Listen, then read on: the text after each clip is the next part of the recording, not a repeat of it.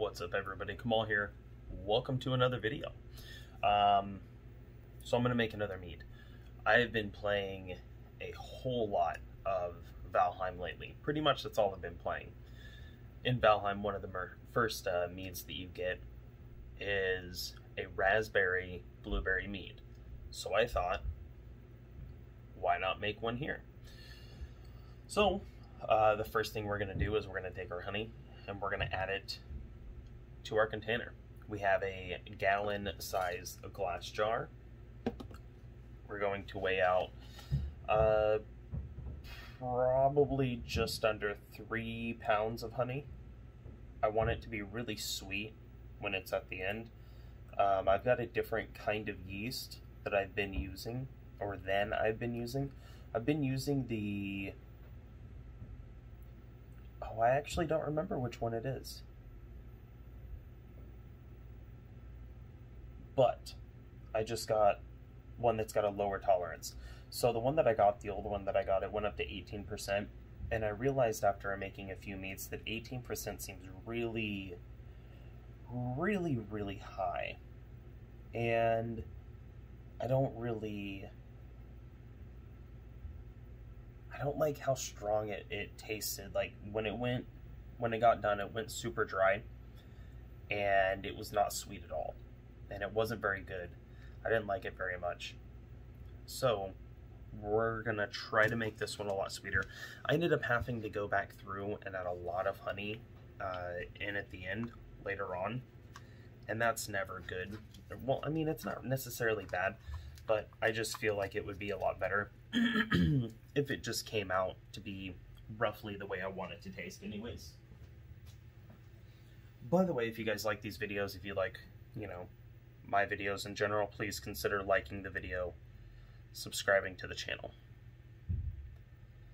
So far, we have 2 pounds.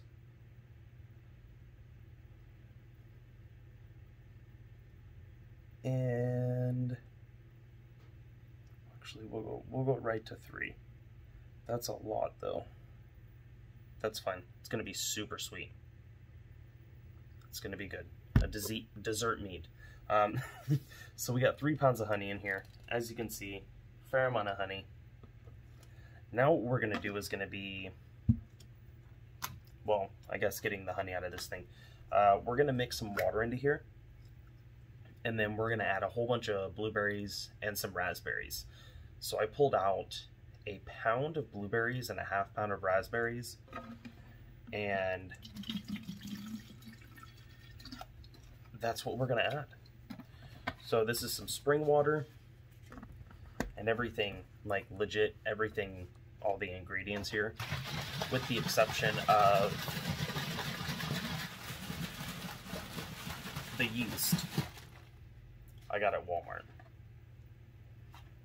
So we'll add water in there.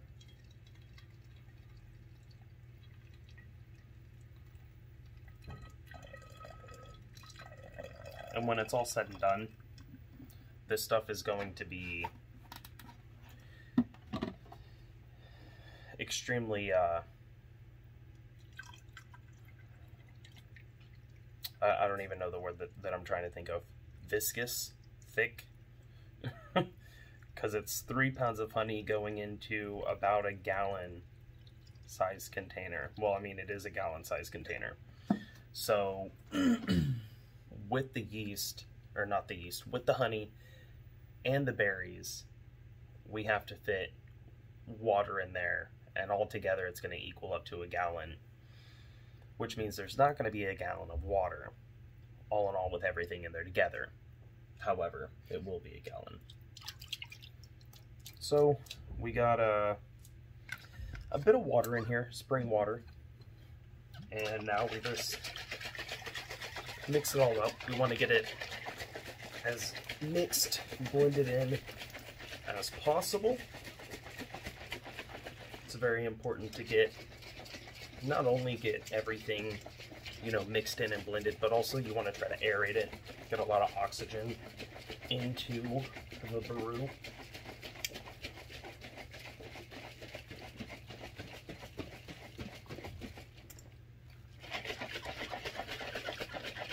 just keep shaking.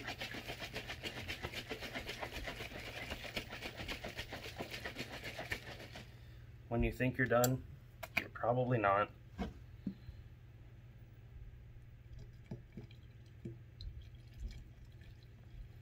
Now, everything that I'm using today has been sanitized, always.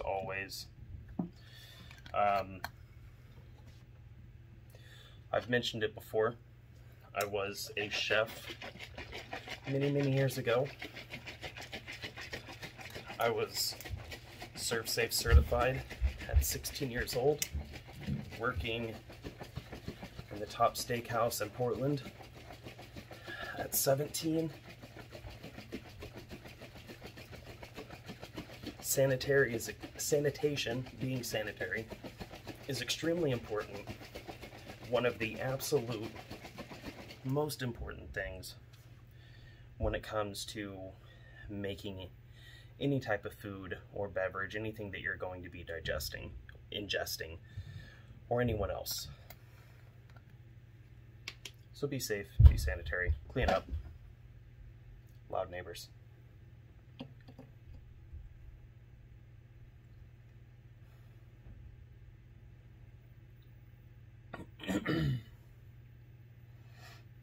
Now,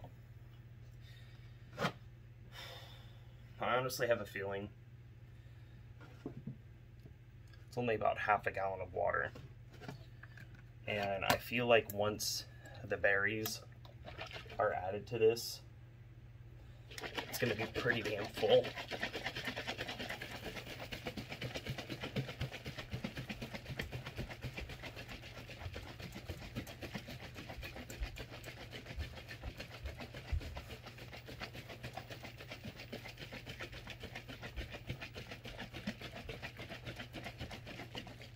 All right, now we get to add berries. This is going to be, actually first, before we do that, let's go ahead and see, just for humor's sake, I want to see what we're looking at as far as our gravity before fruit's added.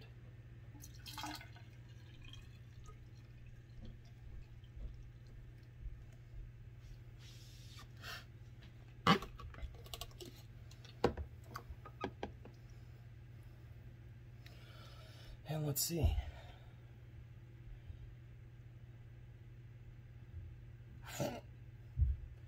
Off the charts, yo.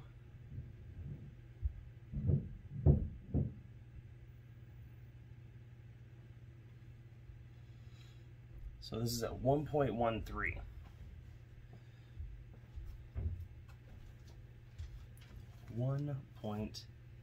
At least I'm pretty sure that's what I'm looking at.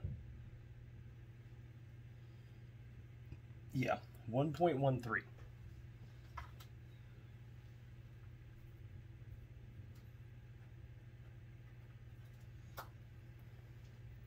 Seems fairly high. I don't know.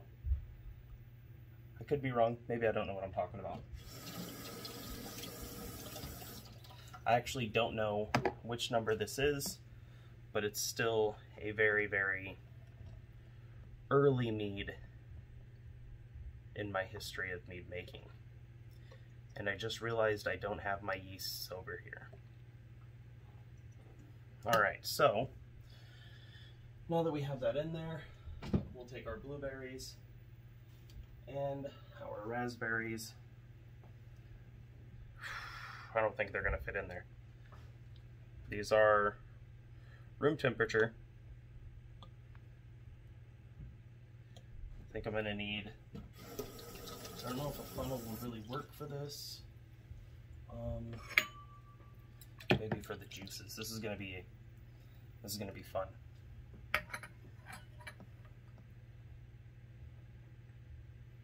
We'll get the juices in like that.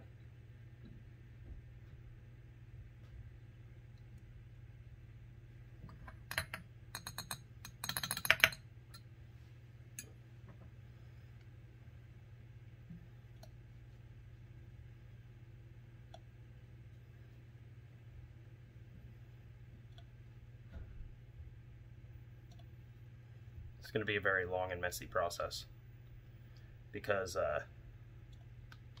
this is the smaller of the bowls.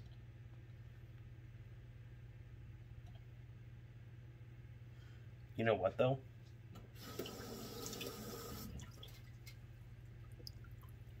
I wonder if the funnel would work better.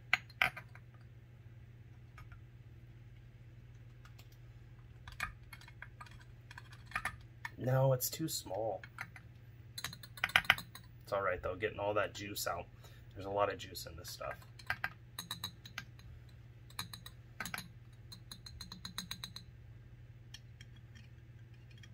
Ah!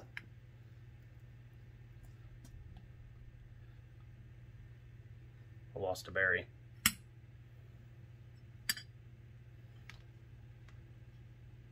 Maybe we'll just keep it simple.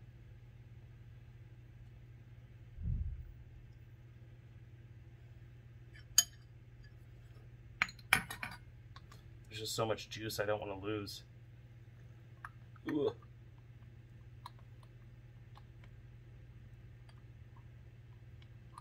Get all the juice out and then we'll go from there.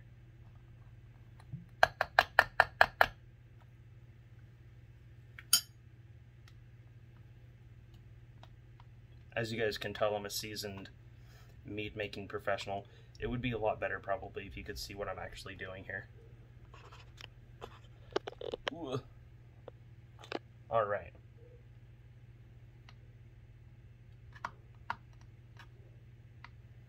Yeah, good fun. Good stuff, right?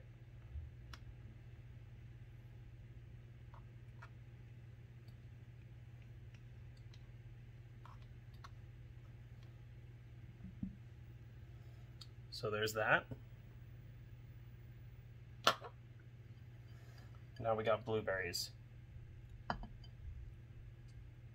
We might actually have room in there for some more water.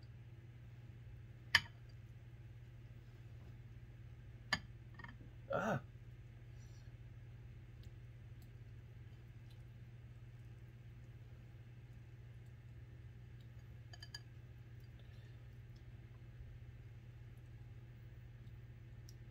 Yeah, the blueberries seem much easier. They're staying together a bit more.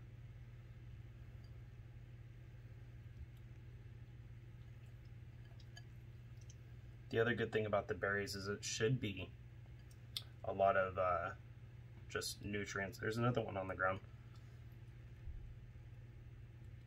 Just natural plant nutrient, berry nutrient for the mead.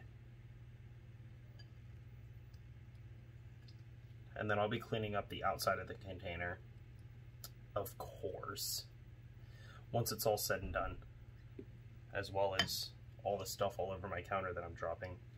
If I took it a little bit slower, it'd probably be a bit easier.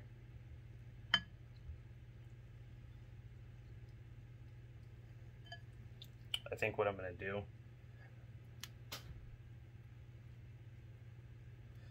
take one of these gallon containers once it's emptied out and just cut it apart.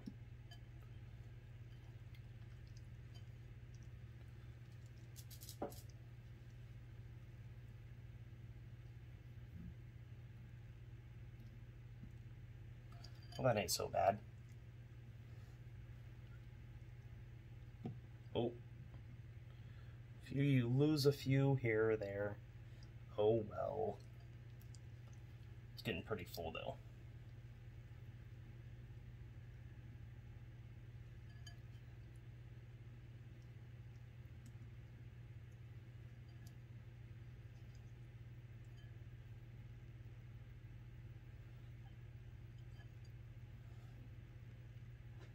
And then the sweetness down at the bottom. Oh yeah. That's the good stuff right there.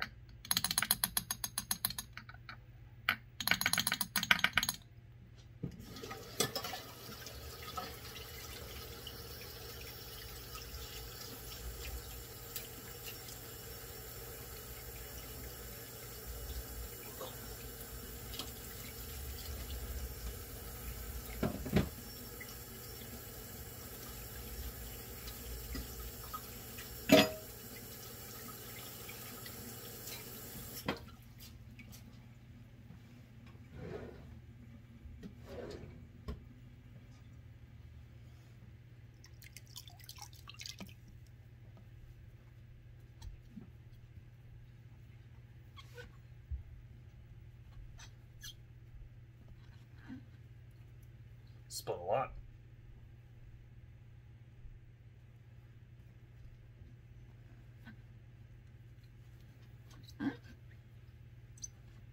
Don't worry, this towel is clean, it's just stained a little bit.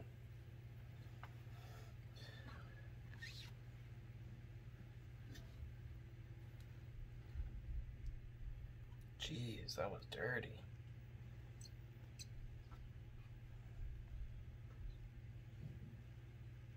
Alright, so the mead is looking really cool right now. Or I guess the must, it's not technically mead yet. Let's go ahead and look back at me. Eyes up here. So we got this going on.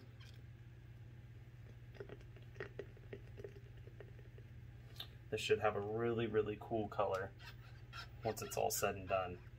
It's looking really awesome right now. So now what we're going to do is we're going to go and get our yeast and throw it in there.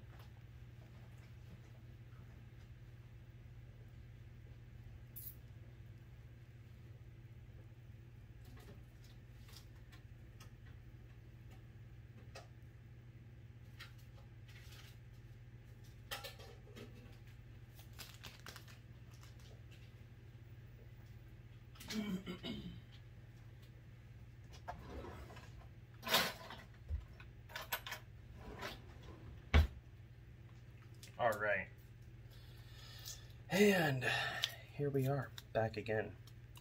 We have the Lalvin 71B. Now, they do weigh these out, but they're about 2 teaspoons each packet. So you can get roughly about a teaspoon per gallon of this yeast. And you'll be just doing the autofocus thing. Give me a second. Bam, stuck. All right. So then we're just gonna pour it right in. You know what? I probably should have hydrated it first, but it's fine. It's not necessary. It's usually better to, but it's not necessary. And then you put an air lock on it and let it sit.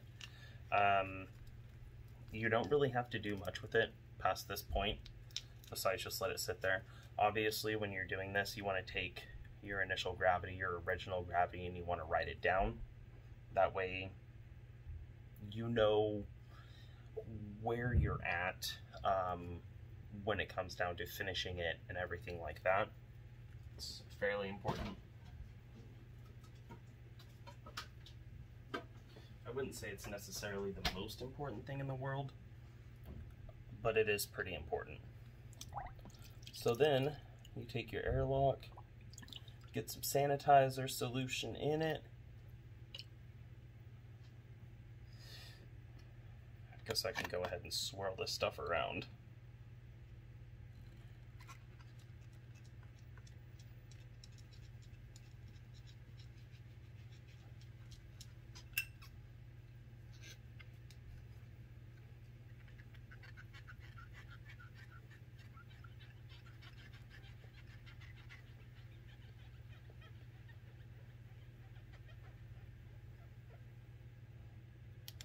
That part's not fully necessary, but should help get things woken up, started, flowing properly. Now, a very frustrating, annoying about these airlocks is they don't like to stay in place. So, as I've gone over in previous videos, get either a rubber band or a hair tie or some type of stretchy tie down type material. You can strap it between this and the handle, the loop right here, and it's usually good enough to hold it tight. You just want to make sure that right here you have a nice solid seal. If you have a solid seal right there, you know that bugs aren't getting in. You have sanitizer solution up here, you know bugs aren't getting in. the stuff that needs to escape out can escape out, which is the gases that are being created, as well as any oxygen that's remaining in the container. You let it sit. Every day, I would say, every couple days, it's smart to grab it, hold it, and just stir. I've done a video on that to show you guys, but yeah, there you go. There's the Valheim Mead. I guess you could call it Valheim. It's blueberry raspberry. It's a blueberry raspberry mead. This is one that I'm going to take you guys through the entire process. So we're starting it out today, and like I said, it did have the original gravity of 1.13.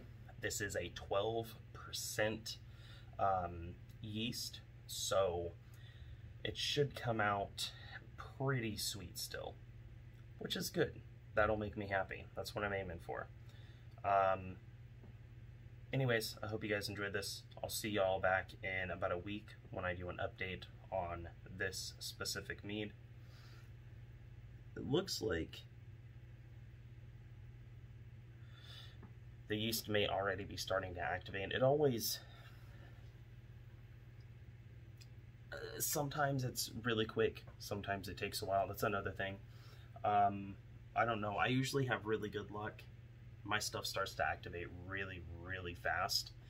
It could be just the environment I'm in.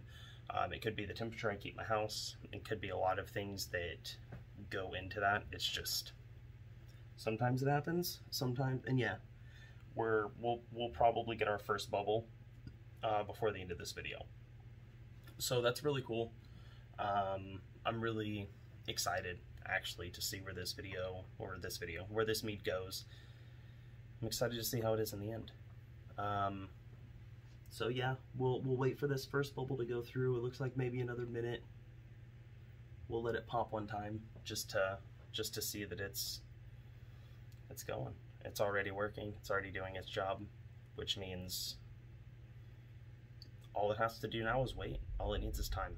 That's one of the most interesting things about this, is that there's a lot of people that are fairly intimidated by fermenting, be it making mead, making kombucha, beer, or whatever it is, just basic fermentation. And there's really not much to it. I mean, it's quite literally just throw the stuff in the container, throw the yeast in there, let time do what time does. Oh, here it goes. We're going. Wait for it. Yeah, see, already. Yeah, I'm kind of high. Don't worry about it.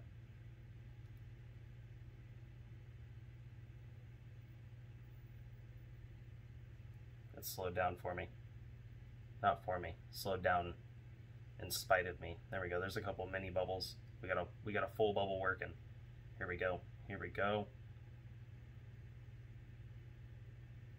So close. So close. It's there. It's pushing. It's like giving birth. It's nothing like giving birth. Bam. There we go. First bubble. This is going to be a good one. Now, I left enough room in there to where it shouldn't have a problem like it sometimes does. Yeah, I guess maybe we'll do an update every couple days on this. We'll just pull it out, we'll talk about it, and talk to you guys for a couple minutes while I shake it up. Anyways, I hope you guys are enjoying Valheim. Let me know down in the comment section below if you guys are playing, how far you are. I've actually only beaten the second boss. I'm not worried about pushing too far, or too fast rather. I'm taking it super slow, having a lot of fun, just building a whole bunch of shit. Anyways, I'm gonna quit rambling. I'm excited this is going. I'm gonna go and put it on the shelf, and I'm gonna go to bed because I gotta be up in like 6 hours, 7 hours. Anyways, I'm out. Have a good night, guys.